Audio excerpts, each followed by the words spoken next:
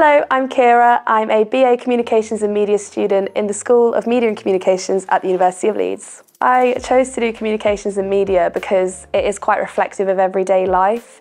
We always look at stuff like current affairs is always a part of the weekly classes.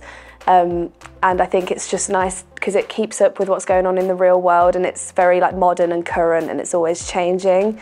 And I also think it covers a lot of disciplines that you don't want to focus a whole degree on. So you have one module that takes more feminist perspectives, one that takes more postmodernist perspectives and stuff like that. So you get to cover a lot of ground just in one degree.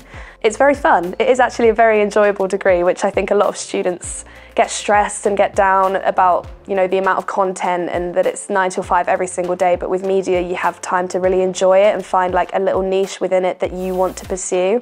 That's probably my favourite part, and that's why you should do it as well. I've been a big part of Leeds Student Radio, which is a society here at the uni, and it's based in the Union, and I do a lot of live on-air presenting, but I also took on the role of head of music, which has allowed me to open a lot of avenues in my career. I chose to do a month internship in America because I didn't want to take a whole year out and disrupt my studies.